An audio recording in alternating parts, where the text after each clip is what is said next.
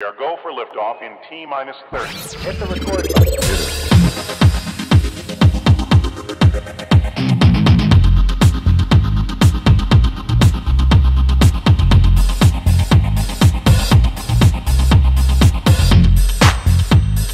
Gosh, that's swell.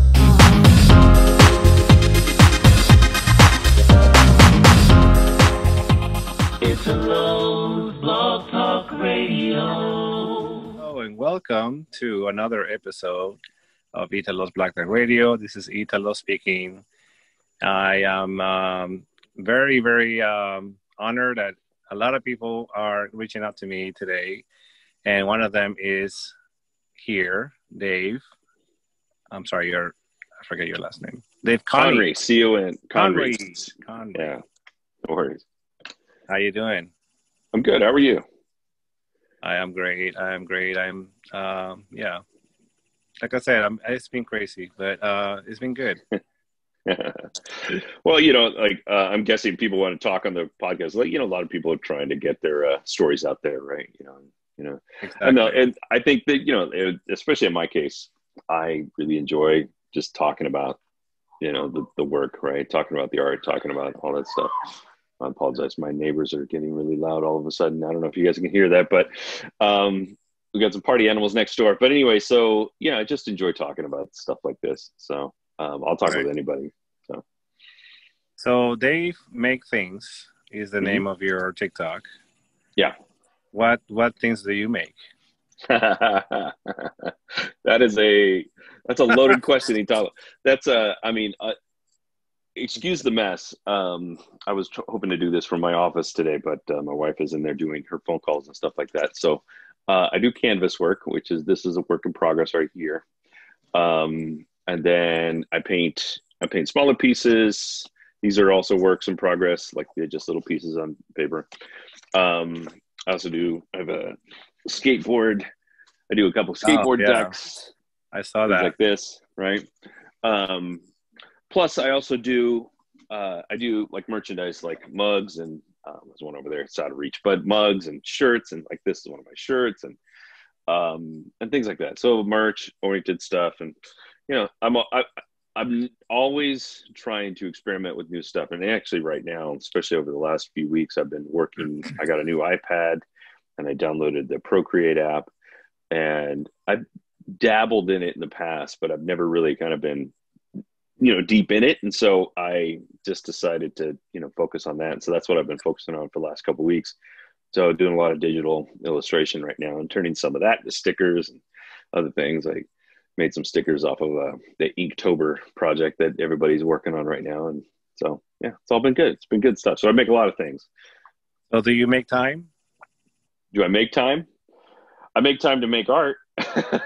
I make time to talk. This is gonna go on forever. Like I could just say, this is gonna be a pun. No, but I mean is, and I'm not joking now. Like I was talking to this guy right now. I was talking to Pierre, and Pierre Woods is the name of the his name, and he's also on TikTok and he's on YouTube and everything, but he's also a model and he's also an advertiser. In the advertisement business, and he's also writing a book, and he's doing all these different things. And TikTok is taking a lot of his time. And then suddenly he's like, I'm doing so much for TikTok that it's taking up my time, and I had to wait a minute, time to retract. And so I wonder if that's happening to you as well, like with TikTok. Well, there was a period there where I felt that way for sure. I felt like I was spending too much time there, and not just in making, but also in a lot of consumption, right? Because it's such a new platform and it's exciting, and so I was consuming a lot of information and videos or whatever on TikTok. But I pulled back on that quite a bit, mostly because of all the different things that I am doing, like not just making art, but I'm on YouTube. I'm going to be doing more live streaming on Twitch, and I'm always moving something around on my website for my work and whatnot. And so it's like I've got all these different things. And so I just had to have a long conversation with myself to say, you know, to limit my exposure there. Like, and I feel kind of bad at sometimes because a lot of people, you know, like they spend a lot of time giving me love and attention onto my videos or whatever. And I can't always reciprocate because I just can't spend that much time. There's so many people, you know, I've got, this, you know, I love every 15 or 14,700 people that are following me, but it's like, I can't spend you know, enough time to really kind of reciprocate that back to all of them. And, you know, it's like, you just have to measure it at a certain point and, you know, move on and be okay with it. Right. And hopefully most people feel that way. Some people will get dejected by it, but I can't manage that. I've got work to do. Yeah. Well, yeah. And there's other things that happen in your life. Like, I follow Jeremy. I don't know if you do, but he's very talented, and he's in TikTok, he's a comedian, but in real life, he's also a father, and he's also, you know, he's his partner, and he has health issues, and he has things happening in his life that not because of TikTok fame that he's getting, and he's also getting backlash from it. And so he has all these things that he had to just say, okay, you know what? Sorry, guys, I'm gonna step back here because I have a surgery coming with my son, and he does not have leukemia. And I'm sorry I said that in another podcast. It's not for me to say, anyways. But the point is that yeah, there has to be a point where you say, okay, stop. Yeah. And you know, and I didn't even add that the family side to it, right? Because then there's that, right? Measuring that. You know, I've got a 10-year-old boy myself, and yeah, especially right now because we're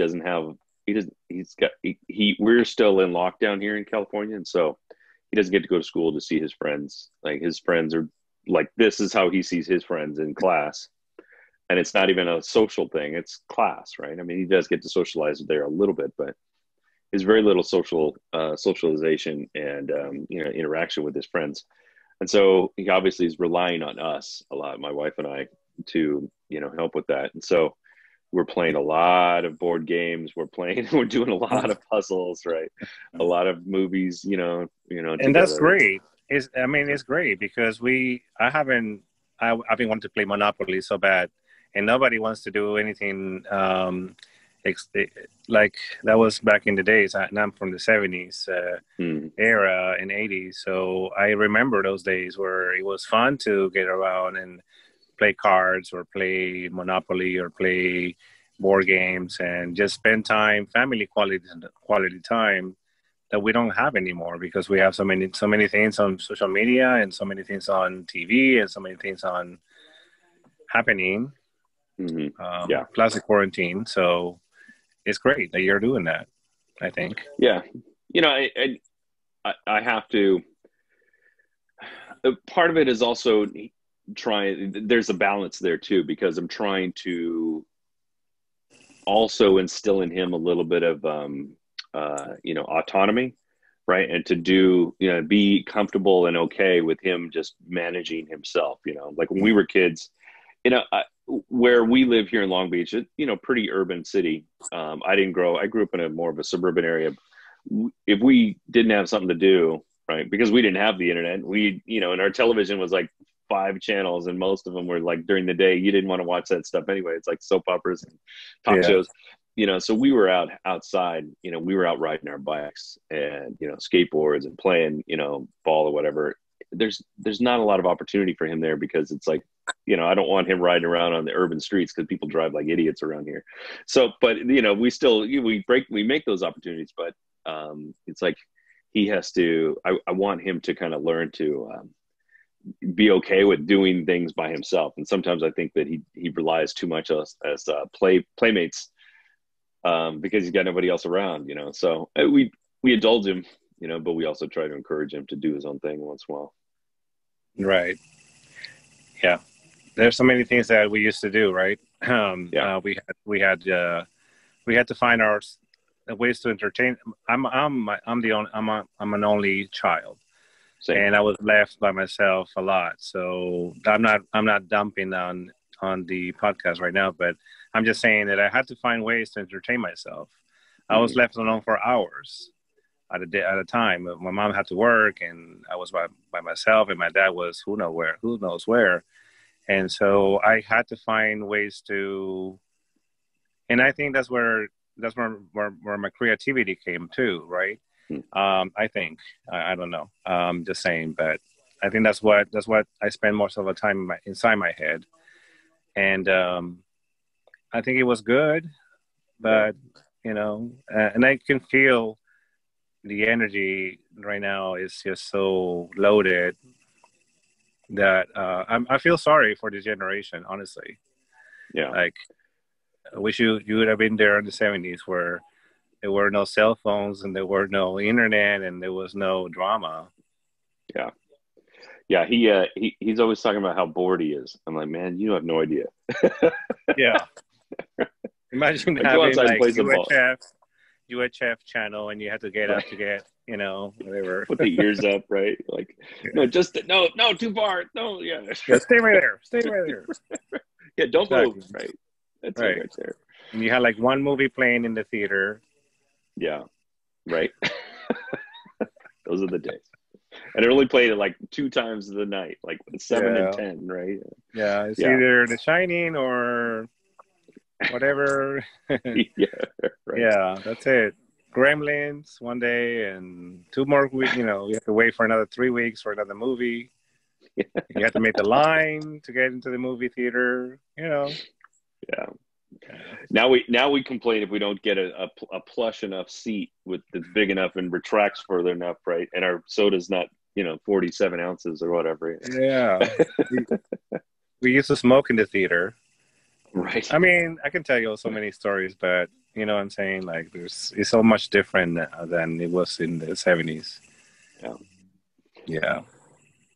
Yeah. Anyways, but yeah, I'm actually glad that I didn't know you were in Long Beach. Actually, I'm in Van Nuys. I mean. Oh, really? I didn't know that. Yeah. Yeah. So it's good that I have not many TikTokers that I know in California. I only know 4. I know. I don't know. It's funny how most of the people that I really have come to, get to know well on the platform are all like East Coast or North Midwest, right? Northern states or whatever, or Canada, right? Or Canada. East Coast, right? That's most of the people. Like, yeah, not a whole lot. A few in California, but not too many.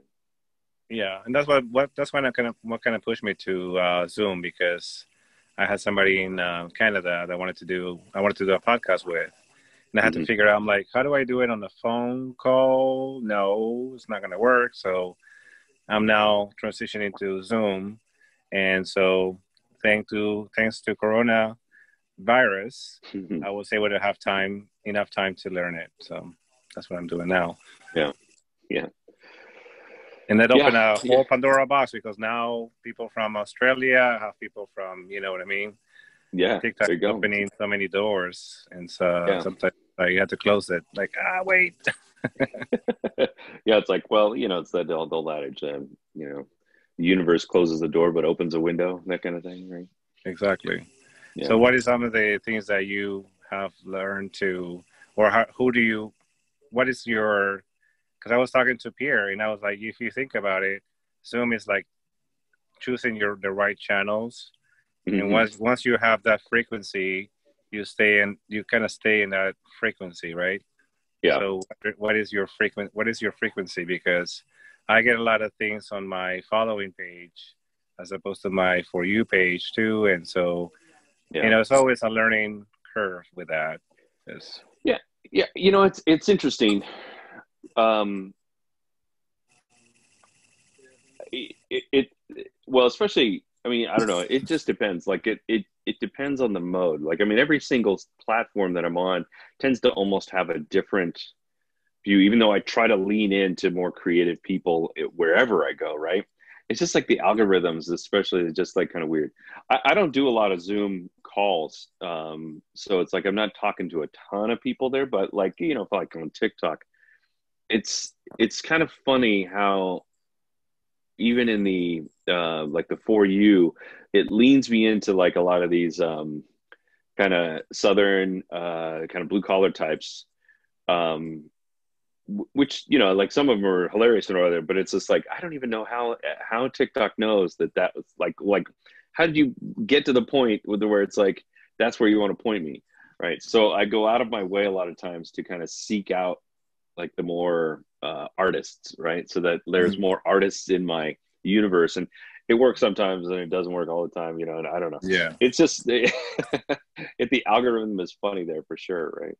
And then you know, like it's I was making this joke the other day that like my audience on that platform is like, even though TikTok and YouTube are my two main platforms right now. There's also Instagram, but you know, that's kind of like a, you know, the redheaded stepchild in the corner over there. But but the two platforms are almost like complete opposite of each other as far as like audience. Like my TikTok audience is like largely female and between like 35 to 55, right? And then on YouTube, it's like largely male and like 25 to 35. Right? It's like complete opposite, right? So that's why I'm on both channels, because like, oh, well, like if I'm going to hit that base, I got to go over there. If I'm going to hit that base, I got to be over there, right? So. Oh, wow. Okay. Yeah. So what attracts people to your YouTube channel? I'm wondering. Well, you know, it's interesting because I've been on that platform for a long time, and it was like really stagnant for a while. And then I started doing, I'm also a graphic designer by trade. And so I started doing some videos about some of the kind of breaking down the mystery of some of the programs that we use as designers, but doing so in my own style, right? And I put out a couple of videos about Adobe InDesign, which is not the most prominent. Like, I mean, designers know what InDesign is, but most people don't know what InDesign is. Yeah. So I was like breaking down InDesign, like how to use InDesign. Because I'm a magazine, like my background is actually magazine publishing. And so I did a video like that, and that got really popular. And then I transitioned from Adobe over to the Affinity products, Affinity Photo, Affinity Designer, Affinity Publisher. And so I've been doing a couple of videos, a little bit like just breaking down my experience as a newbie with those particular programs, and coming from Adobe over to Affinity, what I like, what I don't like, those kinds of things. And this is all relatively new within the last year to 18 months. And those things just I mean, I don't have a huge following on YouTube yet, but you know, like my subscription started going way up real fast because of those. And so I lean into those a little bit now. Like I do a video like that every once in a while, but then I also talk about making art. I talk about the process of getting art into the market, right? Because I talk about Shopify, which is the platform that I use for my shop. So I talk about that. I talk about print on demand, because I do a lot of print on demand. Like this, you know, this is a print on demand product. And so I talk about all that stuff. But then I, you know, like every once in a while I'll go back to, you know, like things like somebody will ask a question about Affinity, and I'll go in and I'll indulge that question, you know, and that kind of brings people back around. Right. And so they come for they come for the meat, they stay for the dessert, right? You know, that kind of thing, right?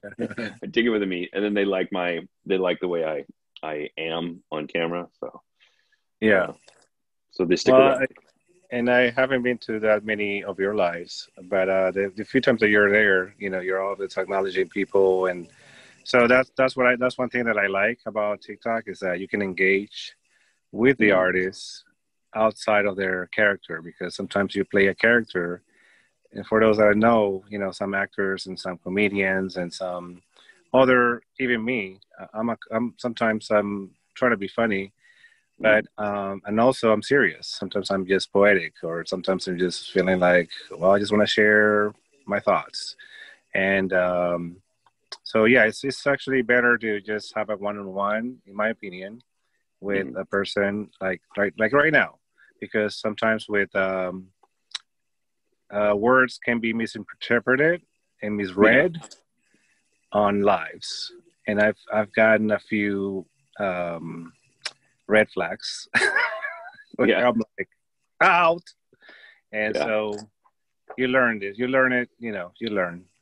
I think it's always trial and error. It's like, okay, I know not to say this and not to say that. Yeah. Yeah.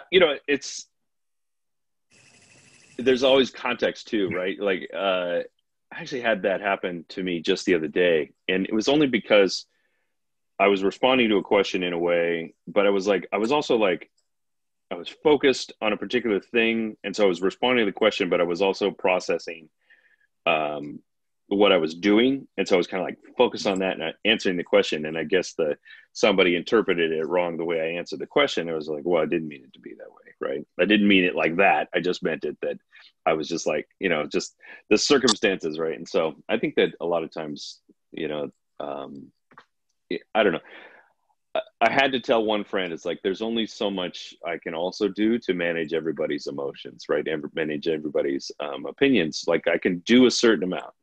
I can help manage it, but I can't manage everybody that walks in the room, right? So there's got to be, people have to take a little bit of ownership on that too, and maybe just have, number one, a little empathy for the situation. Number two, both ways, right? Empathy for the situation in both directions, and just some recognition that, not everything is. I mean, if one little hiccup happens, right, over the period of however long, then it's like, like, oh, that thing won't happen, I shouldn't take it so seriously or whatever.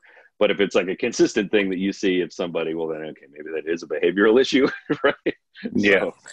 So, and I've been to certain people's lives where I'm like, you're going to get it. You're going to get banned again. Because every time that you come on, you say something outrageous. Yeah. And I'm not offended much. I don't get offended, but I can see how certain people will find certain things offensive. And I'm like, you're about to get, and they do. And it's usually when I say something, I was like, oh, don't do that right now. Like, you're about to get banned. Yeah. Yeah. So it's like, okay, you gotta like, and I'm a Libra, so I'm always like, okay, this is fine. Like, okay, I'm not even gonna get into it. But there was a guy they called him thirst traps. Yeah. And he was getting a lot of females, and he got very graphic. But then, yeah, and I stayed on. I'm like, let's see where how deep the rabbit hole goes here. Yeah. And I'm not even gonna say it in my channel, which is unedited. But man, I thought I saw everything on TikTok. I did not expect that last night. I was like, I didn't see this coming. Like, whoa, you're not doing this on the live. And so, yeah, that's crazy. That's just crazy. Yeah, that's, you don't. Yeah. I mean, you might as well be waving a weapon around. Like, if that's just like, it wasn't anything illegal, but let's just say it wasn't appropriate for TikTok. Yeah, because how do you know who's going to pop in the room, right? You don't know, because there's kids on here. You never know when a 13-year-old's going to pop in, right? I'm telling you. And so after that, I was like, but then I got into the adult mode. It's like, okay, now we're all adults here, are we? And there was a point where everybody says, like, are we all adults here, or is anybody underage? And it got serious. It's like, is anybody underage? We want to state your age and stuff. And so everybody agreed, yeah, I'm 40. So, okay, we're all adults here, right? Okay, so we can talk openly, right? So I think he didn't get banned, but he was like really close to getting banned. And yeah, you're right. A minor came across it, and they're like, what are they doing? Yeah. It doesn't. How do you? I mean, I've gotten temporary bans in lives for doing absolutely nothing at all. Like literally nothing. Like at one point I got a ban just a couple weeks ago. Right. 10-minute ban. I was like, nothing. I was literally turning to the side. There was like, I wasn't talking. I was just turned to the side. I was like doing something. I was typing on my computer, trying to pull up some music or whatever, or check a message that somebody was sending me, to kind of relate to me. And check it, all of a sudden, like, boop, just banned, just like that. It was like, what? What did I do? I don't know. It's like, it happens. Like, people go in. Yeah, I think sometimes there's just there's also malicious people that come in and, report just instantly. Like, Like all they got to do is go report and then say, risk to minors or whatever it is that the report says. And like, that's just like that's like an instant red flag to TikTok that are just like, shut it down. I think that's why they give it a 10-minute ban, because it used to be like a 24-hour ban automatically, like a 10-minute ban, because they want to review the information before you go any further. Right. That makes sense. Actually, that makes sense. Yeah, but it's shocking, right? It's just like I was like, my head turned, and all of a sudden, what? Where'd everybody go? But and another thing too is like we might say in our generation, right? Because I'm 48 right now. We may say, Generation X is like, that's not a big deal. Yeah. But you don't know how you're really affecting somebody else, psyche, and they might be, depressed, or they might be vulnerable to things, and trigger warnings, and so trigger words. And so you have to be kind of careful, because you can be yourself, unless you have a phone call, one-on-one phone call, then go for it, and that's why I'm separating from from TikTok to Zoom. Okay, let's talk. Let's do this in another platform where we know there's no children, or there's no, there's no what I'm trying to say, censorship. Yeah. It's well, I was thinking about that the other day. I can't remember. I came across a movie on Netflix and started to watch it with my kid, because it was like something that we watched when we were kids. And even though it was still PG-13 by their standards, like just the way that they would interact with each other, the things that they would say to each other, and even some pretty kind of like eyebrow raising, racial remarks, not like dropping N-words or anything like that. But I'm just like, wow. Like, I mean, I watched this as a kid, and I now my perspective on that is so much different than it was back then. Right. I didn't maybe because number one, I didn't understand what I was really paying attention to. And number two, it's just like, it was a different world, right? It was a totally different world back then. And so I don't know, I guess we're a lot more socially aware in that respect. But yeah, it's like, it's almost like, it's almost like there should be like a label, like, hey, this doesn't relate like it used to. Yeah, exactly. Well, it could be misogynistic. It could be, homophobic, or it might be hate crime, or whatever. Like American History X, for instance, is like, I was shocked. I'd see, you know what I mean, like, and I'm not gonna say that what happens, because some people might not have seen it. Yeah, and it triggered me. But I was ready for it, but I was like, whoa, that didn't they just show it, and the language. And so, I mean, if you're an adult, fine, you can process that, but a child.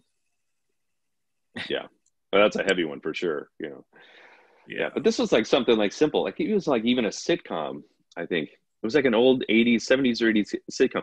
Just the way that they interacted with each other and other humans is just like, God, it was like so, like we just definitely took advantage of other people's sensitivities for sure back then. So I don't know. And how was that funny? I mean, yeah, right. To today's standards, it's not funny anymore. It's like, that's below the belt, Yeah, right. Yeah, I don't know. Yeah, we're evolving, I guess, in some ways. Some ways we're not. Some ways we're not. Some ways we're devolving. Right. Somebody was telling me, like, we're in the 20th or 21st century. I'm like, well, we're 20 years into it, and we still haven't changed. So, yeah. We haven't grown that much. Yeah, not that much. Yeah. So. No. And so how's Long Beach going on? What's going on there? It's status quo around here. We haven't had much change. Like ever since the second lockdown in whatever it was, June, we haven't had a whole lot of change. Like, I mean, a little bit of change. Like, things things are opening up a little bit. There's still a lot of restrictions. You have to wear a mask everywhere. There's plexiglass on everything, right? And everybody's, for the most part, 6 feet apart. But, you know, we weren't one of the most heavily affected communities, but it's just, it has changed the way we operate, right? And I think like it's interesting to me because my wife and I talk about this all the time. Like, how is this going to change us endemically? How is it going to change us forever, right? How we operate? Like, how are restaurants, like from now on, like how many restaurants will you see get built with open patios instead of, you know, closed walls, right?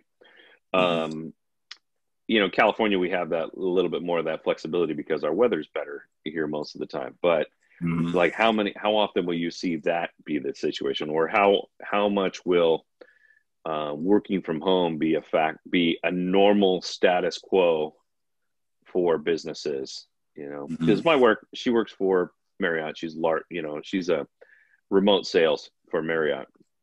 She manages a team, and she would go in every once in a while. Like, she'd go to the different hotels to talk to the managers there. But now she's like always home, right? And I think this is going to be the way it is for her for a while. You know, I mean, who knows exactly how long? And it may never go back to what it was before. So, right. And I think that's probably going to affect a lot of people. So, I don't drive it anywhere anymore. Like, I have a big truck and I don't use as much gas. So that's a plus. Hey, that's a plus. The rates were going so skyrocketing, and I was doing lifts, so I was aware of the prices every day, sometimes every hour. It would change. So now I'm like, I don't even have to fill up my tank.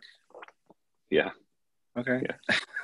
Like, I might be on a red dot that's about to, you know, like, all right, I can still go for 2 days without going to the gas station. I filled up my truck since February, twice since February. And it's been, I mean, I'm probably at a 3/4 tank, and it's been over a month. Crazy. Great. It's great. Right. But yeah, at the same time, it's not. It's like, I want to go places. Yeah. Well, we try to avoid driving long distances in my truck, because I mean, then I will be spending, you know, $80 every week on gas or whatever. But, you know, but yeah. And so I don't take it very far. I go to the post office, I go to the beach, I come home. That's about it. Hey, that's good. It sounds great, actually. Going to the beach whenever you want. So I haven't been to the beach. I've only been to the beach once, and that was in Manhattan Beach, I think. And you know, during the pandemic too. So and I was concerned. I'm like, do I have to keep moving? Because they were saying, you know, you have to keep walking or jogging or whatever. If you're laying down, or if you're trying to enjoy the day, and no, you have to keep moving, right? So I'm like, do I have to? No, I don't want to, right? So I avoided it, and I think it was September 11th or 13th that I went. I'm like, oh, you know, it was enjoyable. I didn't have to wear the mask on the beach. Yeah, I had to wear the mask, whatever, and on the path. And there's still like a little bit of you know, uncomfortable. Like, what do you do if somebody comes to you and talks to you and put the mask on? Yeah, put the mask on real quick. Yeah, I mean, I think it was we were a little bit heavy-handed in the beginning, where it's like, oh, you got to stay moving. You can't be on the beach. You have to stay on the path. You got to stay in motion. It's like, you know, if you go, like, same in Manhattan Beach or Redondo, Hermosa, all those, there's like the path, and then there's like 100 yards of sand before you hit the water, and there's nobody there. It's like, wait a minute. So on the path, where it's like I'm constantly walking past people, I can be there, but you don't want me out on the sand where there's nobody. There's nobody out there, but I can't be out there, right? I can't stay out there. Yeah. But hopefully, I mean, we've eased up a little bit on that, at least here in Long Beach. And I know south of us, because every once in a while we'll go south to Seal Beach. Oh, yeah. The beach or whatever. So Orange County is awesome. Yeah. All the beaches there are awesome. They're a little bit more flexible down there.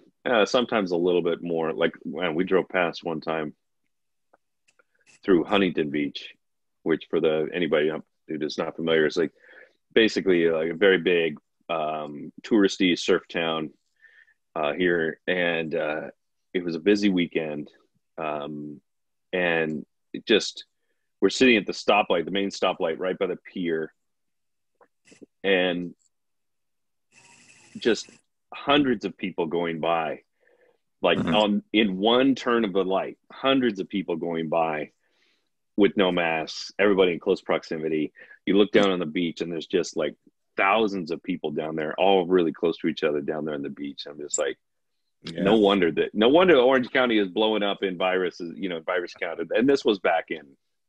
Yeah, this was like, I saw it on the news. Yeah. June, July, something like that. I don't remember. It was like it was after Memorial Day weekend, but I was like thinking to myself, like, God, these guys are crazy. Yeah. Right. So we don't go there for that spot at all. We go to the more remote beaches, right? We can get some distance between us, but yeah, no. Yeah. Wow. You can't keep me away from the beach. I've been a beach kid all my life. Can't keep me away from it. Yeah. And I'm also thinking of the prides, right, in Long Beach. What's going to happen to Long Beach Pride? What's going to happen to everything? That the AMC, I think I heard they're closing their business and they're renting it for $99. And I'm like, whoa, that's awesome.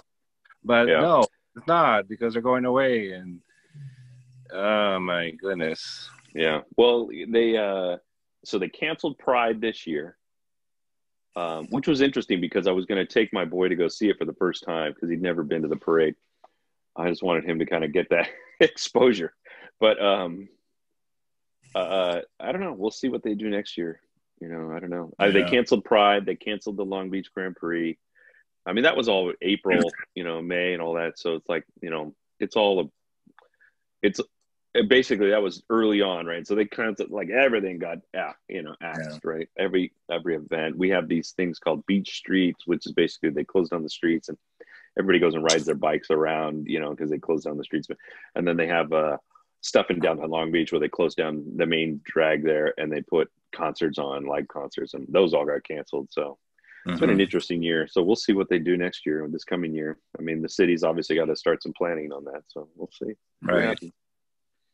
All right, Dave, it's been wonderful. I'm glad that we connected on TikTok, and now that you live in Long Beach, and I know that what you're doing, what you're making. I'd like you to make me something, actually, at some point when everything goes back to normal. But we have less than a minute, guys, so I do want to thank Dave, and I do want to thank everybody for listening.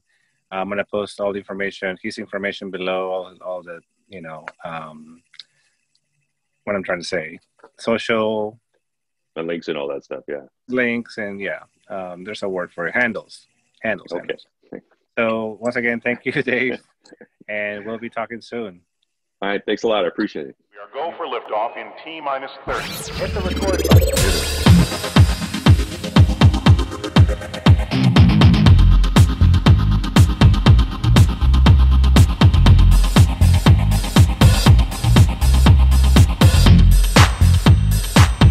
That's swell.